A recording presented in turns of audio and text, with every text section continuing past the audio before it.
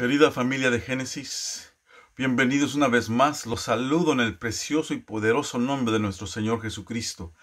A Él sea la gloria y la honra por los siglos de los siglos. Please join me in prayer. Let us pray. Heavenly Father, we have come to worship you, to glorify you, to exalt you, to seek you, to give you all the glory and honor.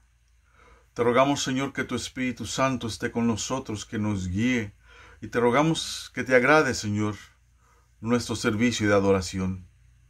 En Cristo Jesús. Amén. Today we want to give our sincere condolences to the Hernandez family on the loss of our brother Rafael. Que Dios les bendiga.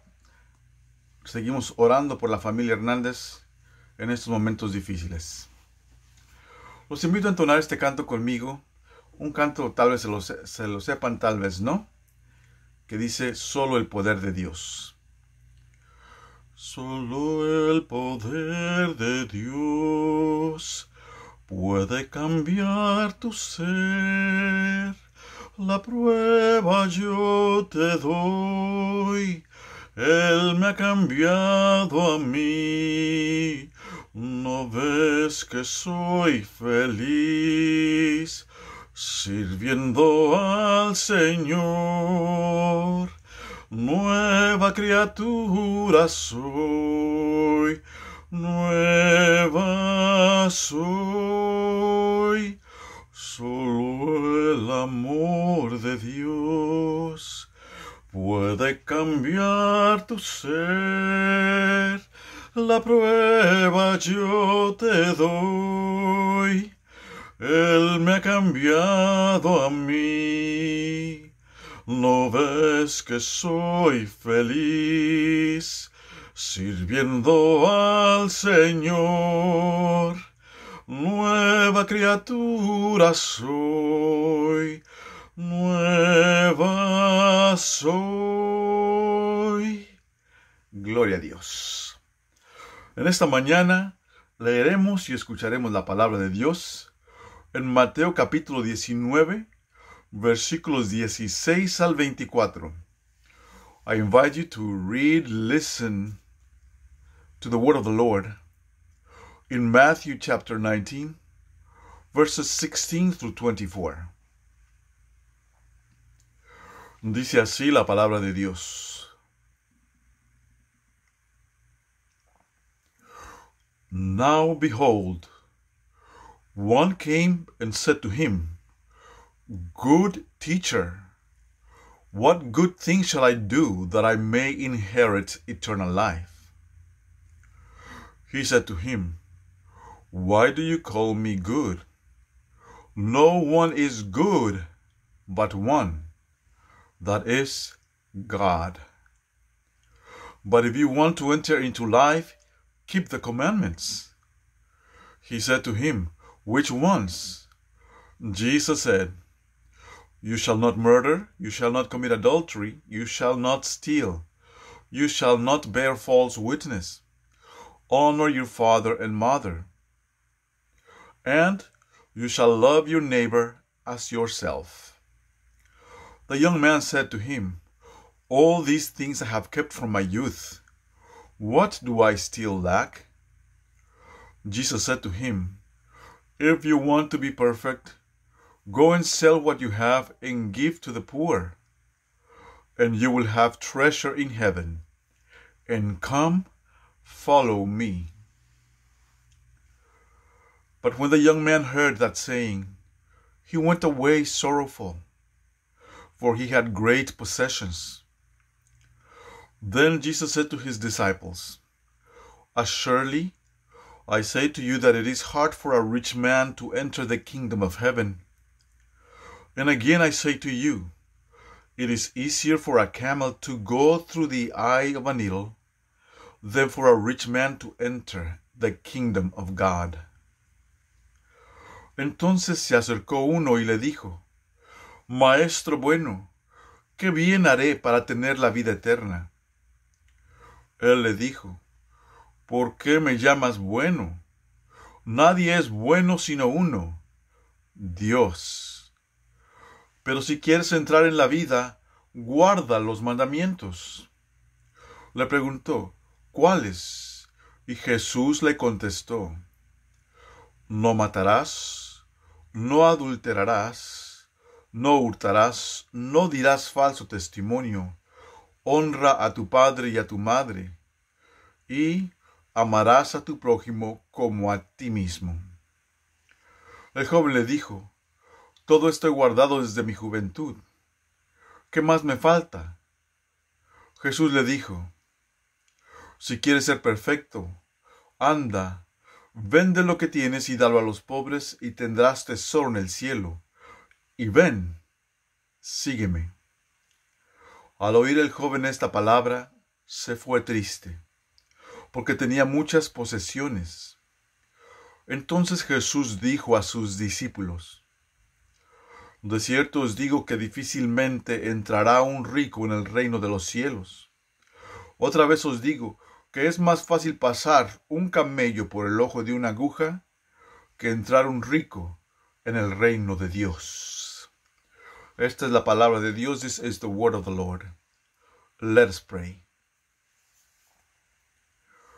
Amantísimo Dios y Padre Celestial, gracias por tu palabra, Señor. Te rogamos que alimentes nuestro corazón por medio de ella, que tu Espíritu Santo, Señor, ilumine nuestra mente, nuestro corazón, todo nuestro ser para recibir tu palabra. Heavenly Father, we pray for your Holy Spirit to illumine our hearts and minds as we listen to your word read and proclaimed. In Jesus' name, amen. El sermón de este día se titula Maestro Bueno, Good Teacher. Have you ever heard people say something like, I believe that deep inside we are all good? Hay gente que dice, en el fondo, todos somos buenos. ¿Qué opinan ustedes de eso? ¿Realmente todos somos buenos? Some people say that since we were created in God's image, we are good and perfect just as we are. Is this correct? Others believe that doing good works is how we obtain eternal life. Is that right? Si hacemos el bien y tratamos de obedecer los mandamientos de Dios, obtendremos la vida eterna. ¿Es esto correcto? ¿Es cierto? One day, a certain rich young man came to Jesus and called him good teacher. Why did he call him good? What are the implications of calling Jesus good? Maestro Bueno, lo llamó el joven rico, a lo cual Cristo contestó, ¿por qué me llamas bueno? Nadie es bueno, sino uno, Dios. At no time does Jesus deny that he is good, but makes the point that only God is good. Consequently, if only God is good and Jesus is good, then Jesus is God. Let me say that again. If only God is good and Jesus is good, then Jesus is God. Las Escrituras dan evidencia de la divinidad de Cristo. Se refieren a Él como el Verbo o la Palabra de Dios. Juan 1:1 dice, en el principio era el Verbo. El Verbo estaba con Dios y el Verbo era Dios. El Verbo es Cristo. En el principio ya estaba Cristo con Dios. El Cristo estaba con Dios y el Cristo era Dios. In John 14:11, Jesus says, I am in the Father and the Father is in me. John 14:9 says, whoever has seen me has seen the Father. El que me ha visto a mí, ha visto al Padre. Ahora, ¿Qué dice Cristo en cuanto a toda la humanidad? ¿Acaso dice que todos somos buenos? No, todo lo contrario. Christ says that there is no one, absolutely no one, that is good. Only God. Esto nos lleva de regreso al principio de la creación. At the beginning, God created Adam and Eve. In His image, He created them. Male and female, He created them. Al principio, Adán y Eva eran buenos y podían obedecer a Dios perfectamente. Déjenme repetir esto. Ellos, por ser buenos al principio, podían obedecer a Dios perfectamente. At the beginning, they were holy, happy, and perfect. When God created Adam, He established a relationship with him in the form of an agreement. We call this relationship the covenant of works, el pacto de obras. Dios le dijo a Adán que podía comer el fruto de todo árbol, menos el fruto del árbol del bien y del mal. O el día que de él comiera, ciertamente moriría. If Adam had remained perfectly obedient, he and his wife would have continued living. Yet, tempted by Satan, out of their own free will, Adam and Eve ate the forbidden fruit and sinned against God. Since Adam represented all of humanity, in his fall, we all fell.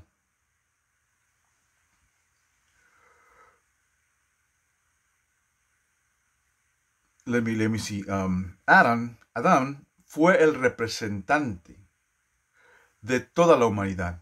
Él te representó a ti, a mí, a toda la humanidad. Por lo tanto, cuando él cayó en pecado, toda la humanidad cayó con él.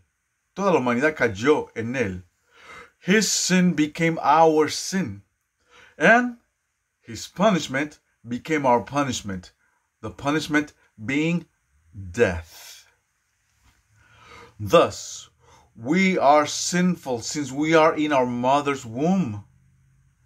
This condition is called original sin. Will you say it with me? Original sin, pecado original. Somos pecadores desde que estamos en el vientre de nuestra madre. We are born sinful, in need of being rescued from sin. We need salvation from sin. Now please learn this with me and learn it well. In the covenant of works, God established that eternal life is obtained through perfect obedience. The condition for eternal life is perfect obedience. What is the condition for eternal life? Perfect obedience. God also established that the punishment for sin is death.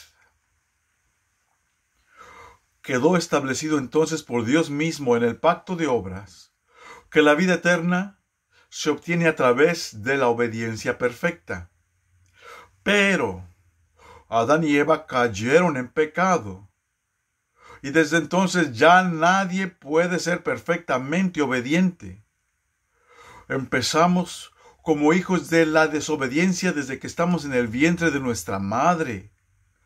Nacemos en pecado. We are conceived in sin.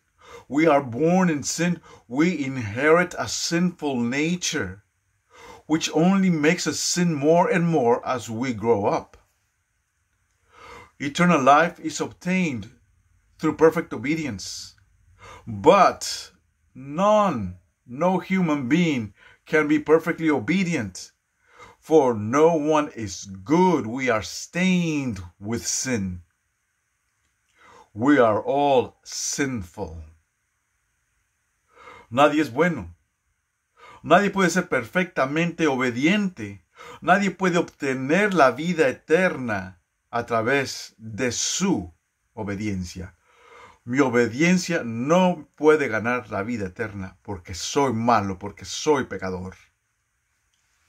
Nadie puede, sino todo lo contrario. Por nuestro pecado merecemos la muerte. The wages of sin is death.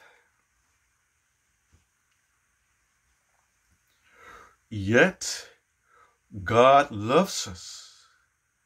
For God so loved the world that he gave his only begotten Son, so that whoever believes in him shall not perish, but have eternal life. The gift of God is eternal life through Jesus Christ. Yes, the wages of sin is death, but the gift of God is eternal life through Jesus Christ. Cristo Jesús, el Hijo unigénito de Dios, el Verbo de Dios, se hizo como nosotros. Jesus Christ, the Son of the living God, being one with God, and God himself became a human, just like one of us, in order to fulfill the covenant of works on our behalf. That is, in order to take our place in the covenant of works and be perfectly obedient to God. Cristo tomó nuestro lugar. Siguió siendo Dios y al mismo tiempo se hizo hombre. Y de esta manera cumplió la demanda del pacto de obras, la obediencia perfecta a Dios, la cual obtiene vida eterna. Adam represented all of humanity. Keep that in mind. Adam represented all of humanity from the beginning to the end of the world, while Jesus represented all of God's elect from the beginning to the end of the world. Jesus Christ, one with God, the Word of God became flesh. He became our substitute. He substituted us. He took our place. He is our substitutionary atonement. As our substitute and representative, he obeyed God perfectly, thus obtained eternal life for all of his elect. He obeyed God perfectly, therefore he obtained eternal life for all of his elect. Praise God Almighty. Como nuestro representante, al obedecer a Dios perfectamente, Cristo obtuvo la vida eterna para su pueblo, para sus escogidos. Su perfecta obediencia es la que nos da la vida eterna, no la nuestra. Su perfecta obediencia, la perfecta obediencia de Cristo, conocida como la justicia de Cristo, es la que nos da la vida eterna.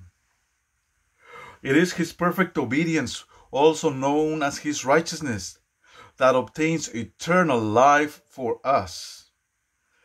There is no good deed that we can do. Nothing. Only he who is good and perfect and is both God and man has perfectly obeyed God. Jesus Christ, the Son of the living God. Now, eternal life is not automatic.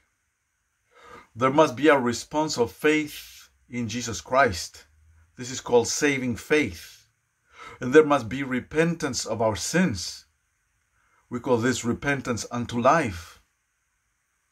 Yet this faith and this repentance are also the work of God, produced in us by the Holy Spirit as we listen to the Word of God read and proclaimed. Therefore, it is essential to listen to God's Word. God grants us eternal life and salvation from our sins by grace alone, through faith alone, in Christ alone, according to Scripture alone, and for the glory of God alone. Gracias a Dios, pues por medio de su Hijo Él nos da la vida eterna y la salvación de nuestros pecados. Grace alone, faith alone, Christ alone, Scripture alone, to God alone the glory. Solo gracia, solo fe, solo en Cristo, solo las Escrituras, solo a Dios la gloria. Amén. Oremos, recibamos la bendición. Que el amor de Dios, la gracia de nuestro Señor Jesucristo, la comunión, poder y protección de su Espíritu Santo estén con todos nosotros, con nuestros hijos, con nuestros nietos y nuestras futuras generaciones. May the love of God, the grace of our Lord Jesus Christ, and the communion, power, and protection of His Holy Spirit be upon Genesis, upon our children, upon our children's children, and upon all future generations, now and forever. Amen. Que Dios les bendiga. God bless you.